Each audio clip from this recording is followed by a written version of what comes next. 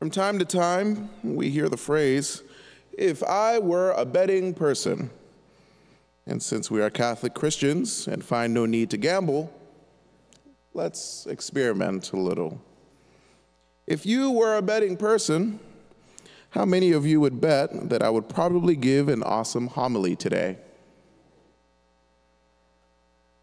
And there are not many betting people here, that's fine. If you were a betting person, how many of you would bet that the sun would rise tomorrow? Okay, you have more hands for that, huh? Okay, very good. If you were a betting person, how many of you would bet that you would have a successful future? Okay. If you were a betting person, how many of you would bet that you would not lose your jobs tomorrow? Yeah, things are starting to get real. If you are a betting person, how many of you would bet that your car will start perfectly in 1 week? If you are a betting person, how many of you would bet that Jeff Bezos, Bill Gates, and Warren Buffett will still be billionaires in the next hour? If you are a betting person, how many of you would bet that the greatest city on earth, yep, Houston, Texas, would become the third largest city in a year after sitting at number 4 for such a long time? That's a good man. Very good. We think we can predict, we think we can be sure, but can we do so with 100% accuracy? The answer, friends, is a resounding no. We did not set things in motion. We did not bring things to life, not even our kids. Or else we would have probably given them a good mix of good behavior, and they may have it 100% of the time. We do not know what will happen in the next 2 or 3 hours, even as much as we would like to predict. It is a huge guess. But we are not God.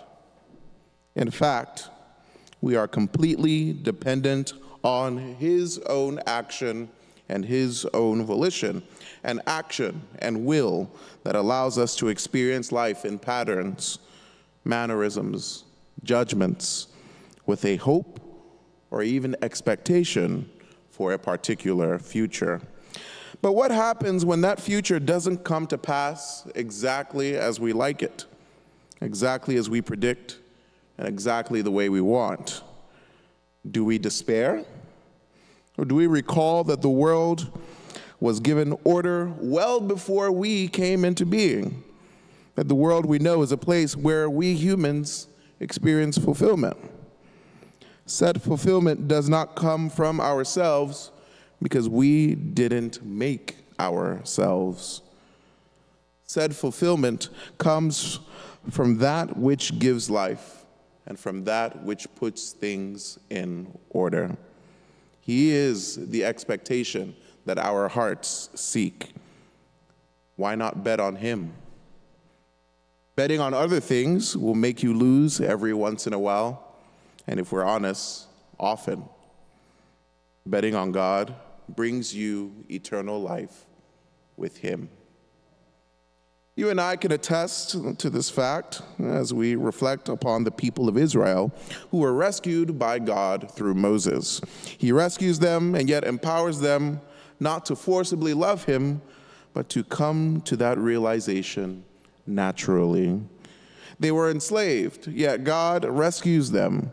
God demonstrates His love intentionally for them, thus bringing and ensuring safety and security because the people belong to God.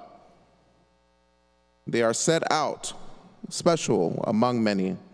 They are a holy people, a holy nation who intentionally remain loved by God. You would think that they would remember this instead of making a molten calf out of the gold that they can find. Here's where we human beings rely on our own self-will and own knowledge instead of the entity that creates and sustains. And we can see this in society. For example, Bruce Willis was raised Lutheran, but in his adult years, he mentioned that modern religion was a dying form. Javier Bardem, who played the villain in the James Bond movie Skyfall, mentioned, "I don't believe in God, I believe in Al Pacino."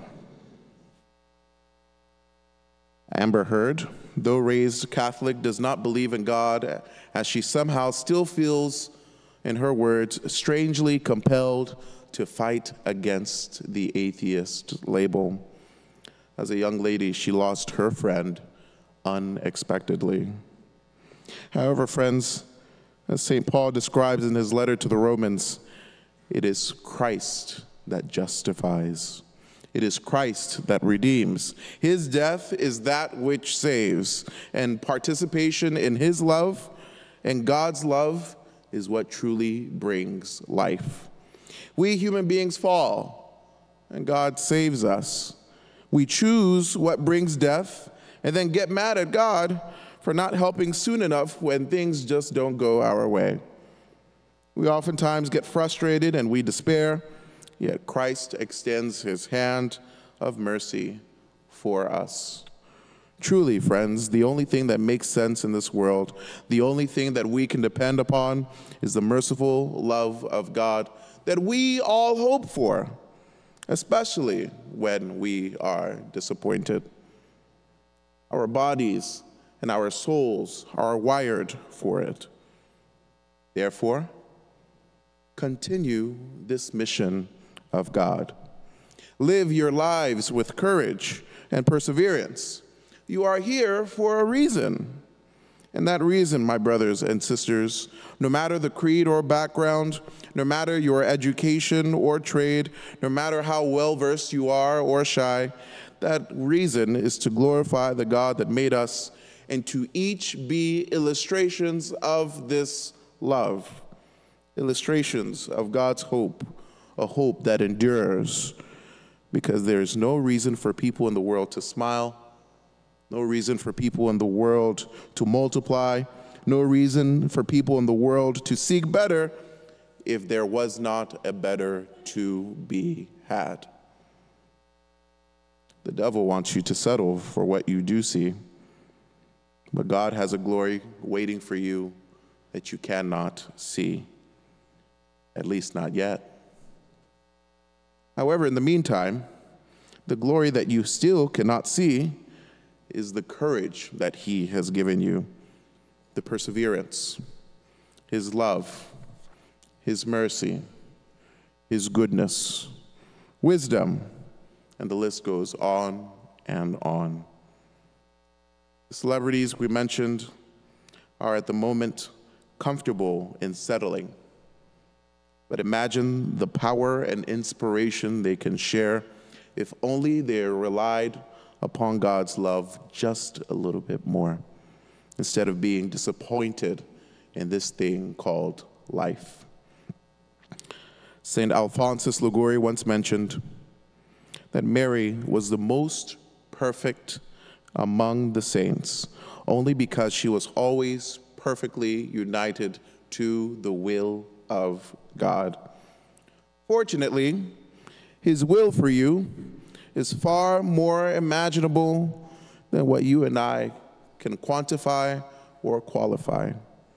His will for you is greatness, and you will not achieve it on your own, because your own perception of greatness is far lower than what you think exists for yourself. Therefore, friends, you may ask the following: Father Houston, is this really achievable? My response would be, to be Christian is not a mark of living without trouble, but a mark of living without allowing the trouble, pain, and hardships to diminish who you are. You are a child of God and destined for glory. Own that. Thrive on that. Better yet, you can bet on that.